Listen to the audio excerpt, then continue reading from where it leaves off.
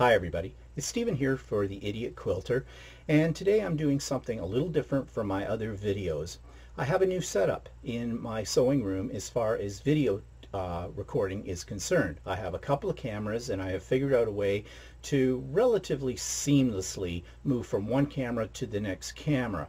So this is sort of my premier new setup when I'm doing this video. And what I'm going to talk about today is a class I'm about to take, but I want to get a head start on it, and it's doing this pineapple quilt. Now the pineapple quilt, let's put it up here so you can see it. There it is. This is a pattern that comes from the Missouri Star Quilt Company. It's a free download, so you can download this, and as I said, it's called the pineapple quilt. Now, in order to do this particular quilt, you will need a special tool. The special tool is this. It is called a pineapple trim tool. And I'm going to show you how you use this to create the blocks. And I'm going to show you what the blocks look like in a second that I'm creating. This tool you can get on Amazon, or you can probably get it at one of your favorite online quilting stores, or look around in your own quilt shops in your own town. You might be able to find it. One word of warning, on Amazon.ca, Canadian, they want $55 for this. My quilt store had it though for $37. So not everything on Amazon is often cheaper. We will come back to this in a few minutes. Now I want to show you what the block looks like. I'm using Northcott Stonehenge fabric. Most of this is from the Solstice collection, which they just came out with. You can do this with anything, and you see the center square. In the class that I'm taking, the instructor has done some fussy cutting to put an actual picture kind of a thing in the center of this. I decided I didn't want to go that route. I love the Northcott Stonehenge line of fabric, so I thought I would do it this way. I've already made 2 more squares, and the finished squares come out at 10.5 inches. Well, that's the finished square, but when you get it into the quilt, it's going to measure about 10 inches. So these are 10-inch blocks when they're completed. And I think it's going to be very dramatic. Now, according to the instructions, there's going to be 4 blocks across and 5 blocks down. And they say the final measurements with a border is 46 inches by 56 inches, so that's a good size throw. Now, if you were not to use the tool for this, it could be a little bit more complicated. The tool, once you get used to using it, helps you to build the blocks very, very fast. In the Missouri Star Quilt pattern, they call for 5-inch squares, so a charm pack or a couple of charm packs. I didn't do that. I cut my own strips. So out of all the fabric, with the exception of the last fabric, I cut 1.5 inch. Did I say 2 inch? I meant 1.5 inch strips width of fabric. Get them all in here in the shot. Okay. So you just cut a whole pile of these. I'm not sure how many you need. It doesn't really tell you in the instructions. I could figure it out though from now, but I'm too lazy to, so I didn't do it. Just say I would get at least a meter and a half of each of your fabrics. Now before I started this, I did figure out what colors I wanted to use. And I'm just going to switch cameras here for a moment. And you can see in front of you my fabrics that I'm going to use, and I've already cut them into 2.5 inch strips. I've labeled them round 1, 2, 3, etc. up to round 9. That's how the instructions lay it out for you. They have some cutting instructions at the beginning, and then they do it by rounds. Round 1, round 2, round 3, round 4. They tell you what to do. And once you've done one of them, it's really quite easy and quite fast. Now the beauty of this also, I'm finding, is that you don't have to have a set amount of fabric for each one of the strips. What I mean by that is, if you notice here, I'll just put that down here. If you notice here, we start with a center square, Then we have background fabric. You'll need quite a bit of the background fabric. I would suggest you buy 2 meters, at least 1.5 meters, but I always like to go for more so I don't run out. And if you got stuff left over, I always figure, what the heck, eh? It goes in your stash. You'll use it someday. So you can see my background fabric is the white dot fabric that I'm using, and that's pretty much set in every other round. So you have the center square, which is a 2.5-inch block. You will need 20 of these, and you will see that mine vary in color because I'm using a gradient fabric from Stonehenge. And after I've said that, well, really there isn't a heck of a lot of difference between these ones, but that's okay, because there will be. Because as you can see, my little 2.5-inch square right here, okay, is a lighter blue. And that's okay. I like that for variety. So as I said, you'll cut all of these into 1.5-inch strips, quite a few of them, to get started. And then with the exception of round 1 and round 2 and round 3, all of them are basically the same length from there on in. The last one is actually a 2.5-inch strip, because that's important. You'll see why when we get to that step. You don't have to be exact on the length, just enough that, and I'll take you back to my sample finished block, you're going to be overlaying them. And so they just have to be long enough that they extend over the edge of each round, so that when you trim it, you have material there for it. You'll understand that too when I start using the ruler for this. So I have all my pieces pre-cut for this demo. Now, if I was doing this and it wasn't a demo, I would just simply have the strips, and as I need a piece, I would go to the strip and rough cut it just with a pair of scissors for the length that I need. I did use my Stripology ruler. I'll show it to you. This is a wonderful device if you're cutting strips. It has slots every 1/2 inch. And since I needed 1.5-inch strips, I squared off the edge, went to the 1.5, zip, 3, zip, 4.5, zip, etc. And it's very easy to cut strips. However, if you don't want to bother cutting strips, let's put that away, you can go ahead and buy a jelly roll or a strip pack. If you can get a strip pack with 1.5-inch strips, that would be good. I don't know if there is such a thing. I'm a bit of an idiot on that. I've never looked for them. Most of the jelly rolls that I have seen come in 2.5-inch strip form, and I can tell you this, I would not want to take 2.5-inch strips, pre-cuts, and cut them down to 1.5-inch. I think that would be more of a pain than just simply taking your yardage and cutting your 1.5-inch strips from that.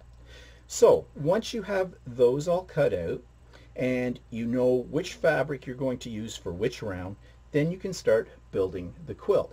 So let me switch over again. And so that's what I'm going to do. I am going to readjust my camera settings here so that you can see me sewing and pressing and cutting. And so I'll be back in just a moment. Okay, so I have round 3, which is background, already sewn on here. And again, it looks really wonky, but don't worry about that. Now, this time with the ruler, we're not going to use the little squares that are marked on here. We're going to use the white diagonal line, which, trust me, there's one there. I know it's difficult to see. And on either side of that are 2 white dashed lines. So you take this edge of your ruler and you set the diagonal at the top. And what you're doing is you're taking those dashed white lines and you're lining them up with the round number 1 of the border in here. You're lining it up on either side, and you're lining that edge with the edge of your fabric that's below. Now you'll notice this because there's actually a little hole here. And when I first did this, I thought I made a mistake. But no, I did not make a mistake. That's exactly what's supposed to be there. So when you have it lined up, you just zip off the corner and you do this again. So we have this center line, putting it across the diagonal of the center square, lining up your dotted white lines with the seam allowance for round 2. pull it down so you get the edge of the fabric. That's right there. You can see it. I know it's difficult to see it on video, but trust me, it's there.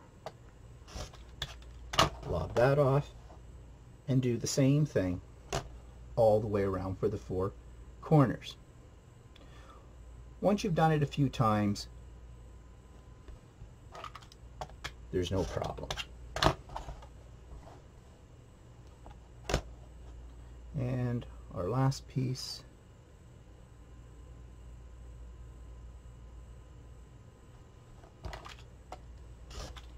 and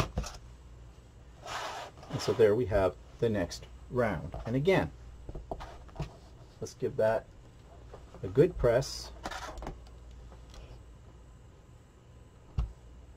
And you can see how our seams are all staying very flat.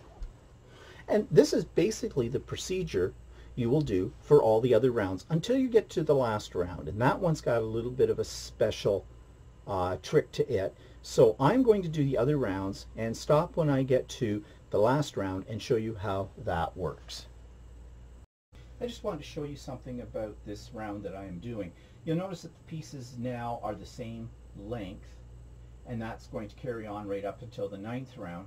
But before, these were overlapping with the ones on the edges. But now there's enough space that I don't have to worry about having to go, after I sew 2 on, and going over to my pressing mat and pressing those. I can do all 4 of these at once because they no longer interfere with each other, which will save you a little bit more time there as well. So I thought I would just show you that so that you would know.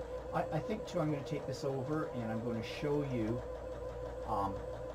my pressing of it. It's the same as the others, but I also want to show you again which part of the ruler you're going to use for this round. And I believe we're at round 4 right now. So let's just finish sewing this strip on.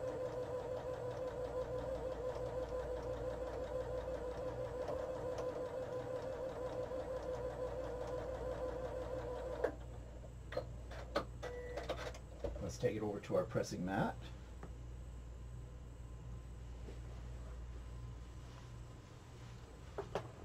Same procedure, press the seams, or set the seams, and then just open it up.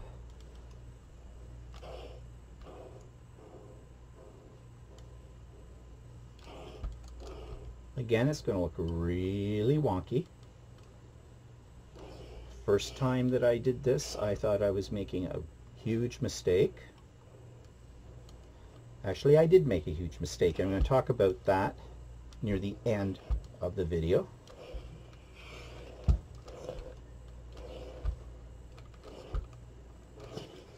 Okay, let's get this out of our way, bring in our mat, or not our mat, bring in our ruler. Now, this is round 4. So on round 4, there is a square on here on the ruler that says round 4. And again, you just do the same thing. You line that up with your center square. Get it so there's a point exposed here. Yes, right here. And we're just centering that on the square in the center. I check the edges here to make sure that I'm at the edge of the fabric. So sometimes you have to do a little fudging. Not a lot though. Not if the center square has been made square to start with. That's very important. If it's way off, your whole block is going to be off. If it's exactly the way it should be, or very, very close, I mean, can you ever be perfect? I don't know. I'm not, but then I'm an idiot. Probably experienced quilters would have no problem with that. And I don't know if you can call me experienced. I've got a year under my belt now. Enjoying the trip. Okay, there we go. Let's get those out of our way. And so there we have the 4th round.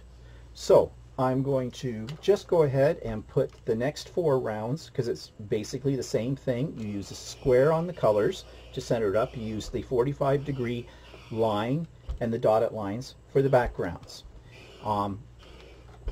And when I get up to round 9, I'll come back and show you what to do next.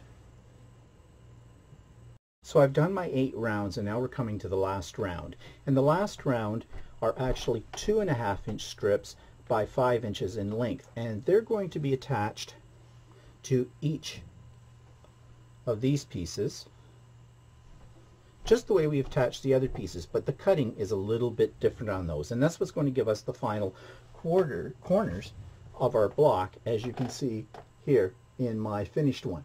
It's going to give us these finished corners. So I'm going to take them over to the machine and sew them, and then we'll get this finished.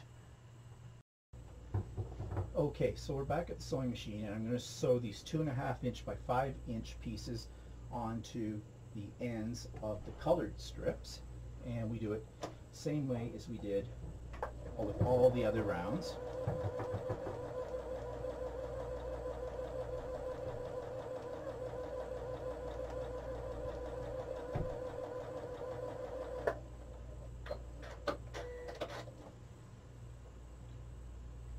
Of course, we're putting right sides together, 1/4-inch seam allowance, nothing has changed there.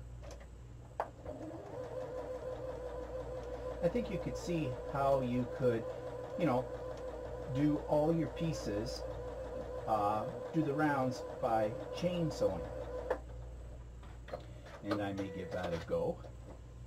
I don't suggest starting right off with that though, because this can be at first a little confusing, but once you get into the rhythm, it's not difficult at all.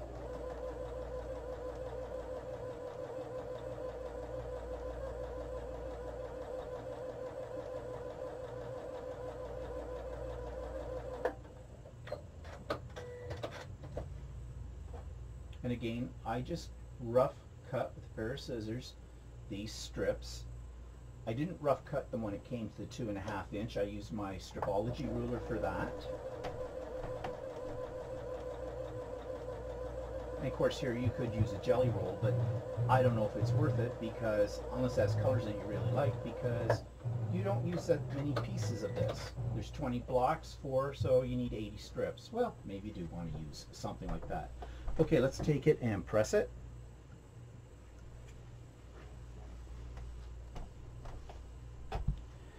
Same method as before, we'll set our seams.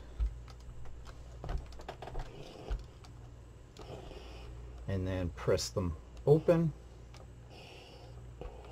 Make sure they're pressed towards, away from the center.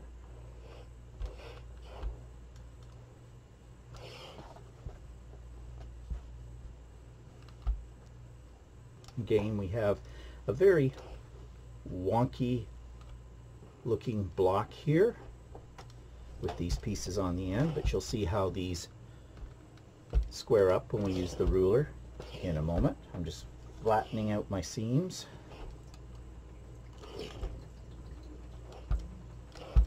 What's really nice about this block is that all of the blocks, all of the seams are very flat. Okay, so now we've got this. So we take our ruler, and this time we're going to use the, and let me just check the instructions here. I don't want to tell you the wrong thing.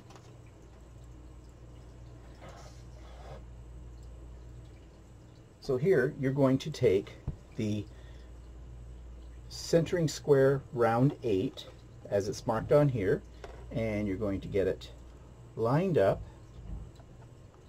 Now this is the tricky part, just you have to be patient. Look at, there we go. So we want to cut that corner. Let's move this up so you can see a little better. So I'm centering the square.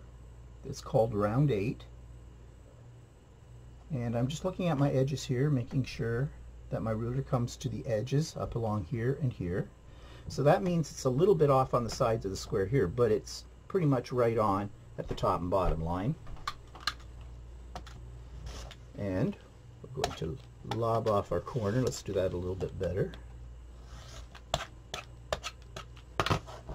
We're just going to swing it around. Within that center square, watch my edges at the top and on the side.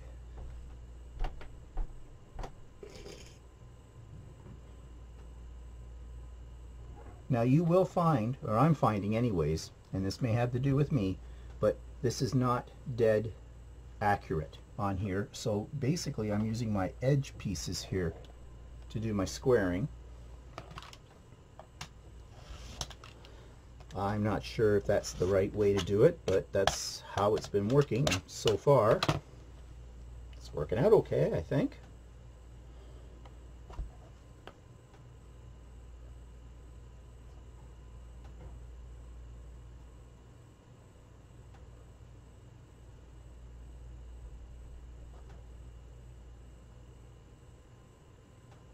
Now this one's a little sneaky here. I'm not getting that lined up perfectly. Okay, that's all right. I've got one straight line in here. Okay.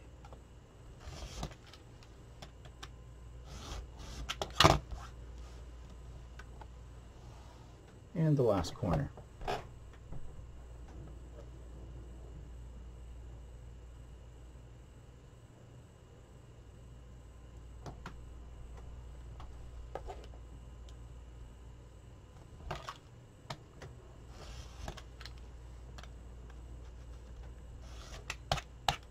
And there we have it. So let's get rid of this out of our way. And let's give this a final press. Now if all goes well, this should be a 10.5 inch square. Which means that when it's sewn into the quilt, it's going to be a 10-inch square. So I'm just giving it one final press. Make sure everything's going outward from the center. Okay, let's do a quickie measurement here. Alright, you can't see that. I'll do it up here. So it is starting at 7.5 line, moving up to the 18, so that's 10.5 inches that way, and slide it over here so it's at 0 mark. And are we square? We are a little off, but we're 10.5 inches.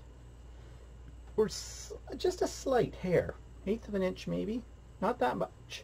So I think I can live with that. So what happens when we lay this out? Well, let's take a look here. Let's make some room so you can see what this is going to look like. Now, one thing I've noticed, when I sew this together, I want these points to match up, and they're not matching perfectly here. But if I turn this around, I can find a better match. Like that is a better match there. Let's just go down here so you get the idea of a quarter of it. Those ones, not quite. So that's one thing I'll have to be aware of when I'm sewing this together. Of course, it will match up. If I match up those points when I sew it, then when I square up the whole quilt, it'll be fine. Okay, that gives you an idea of what it might look like. So I'm sorry, let me move this up a little bit further into the shot for you.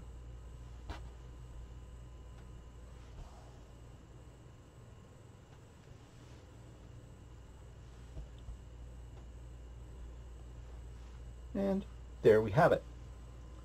So that's a quadrant, if I want to call it a quadrant. It's 4 across and 5 down of each block. So picture that. I think this is going to be a dynamic quilt when it is done. I may want to move this around a little bit more because those pieces look a little bit too much the same, and I have that choice to do that. But I think it's going to work out pretty good, and it's all using this handy dandy little pineapple trim tool. So as I said, if you're interested in the pattern for this quilt, it's a free one. Go to Missouri Star Quilt and look for the pineapple quilt pattern. And they also sell the tool, but as I said, you might be able to get it at your local quilt store, or you might be able to get it on Amazon. Well, I know you can get it on Amazon, but just watch your prices for that. So I hope you enjoyed this episode of The Idiot Quilter. A little bit more sophisticated, I think, than what I've done before, thanks to my new camera setup. And so I will show you the finished quilt when I get to it in a few weeks' time. So in the meantime, happy quilting! almost forgot. One more thing.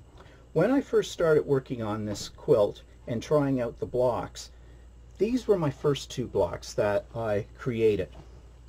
And they look fine, and they are fine, except I sewed these using my larger machine, my Janome 15,000.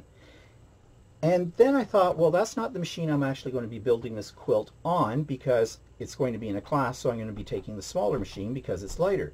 So let me get rid of one of these. This is the one on the Janome 15,000. This is the one on my Janome MC100, the smaller machine. Can you see a difference? There is a difference.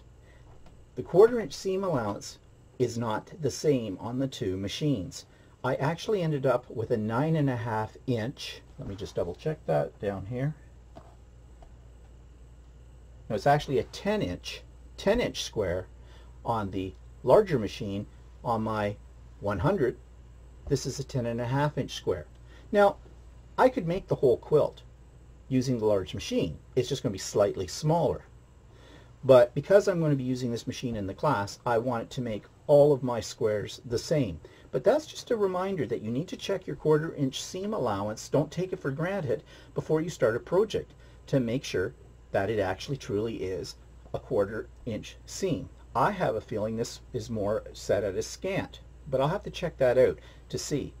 The other thing too to note is, if you start a quilt on one machine, use the same machine to finish the quilt, just to keep everything consistent. Just a little tip that I thought I should add to this video. See you later. Bye-bye.